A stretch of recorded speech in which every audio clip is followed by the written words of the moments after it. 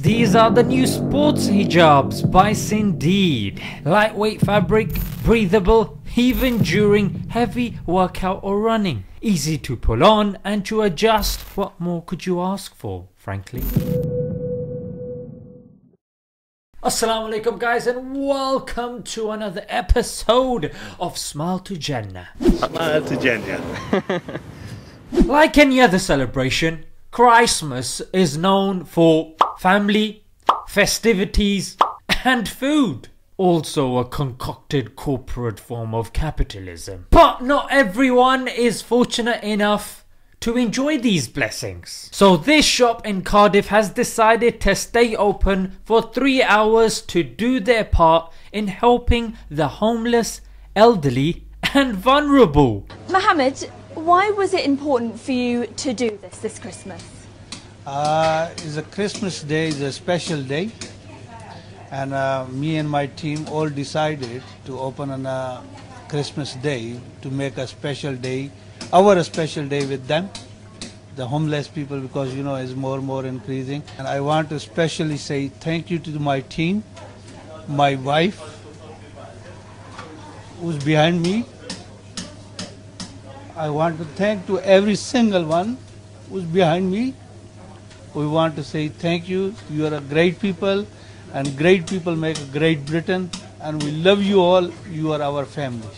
These Muslims coming over here and feeding our homeless people, and if that's not enough, got the nerve to call us great.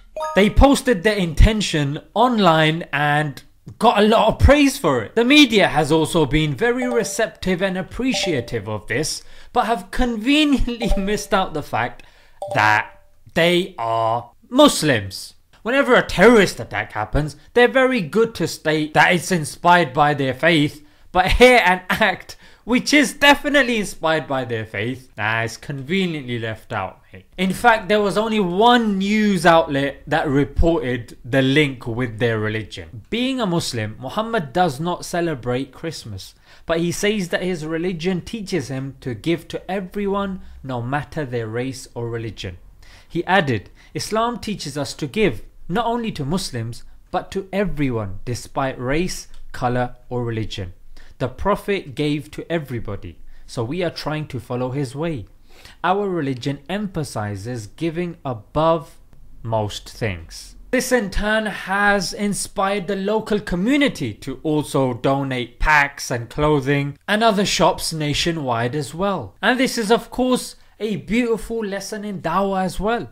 Yeah, the best form of dawah in my opinion is that which is done through your actions, frankly. Embody your faith and you will see how people gravitate to the religion of Islam. Let's leave it there.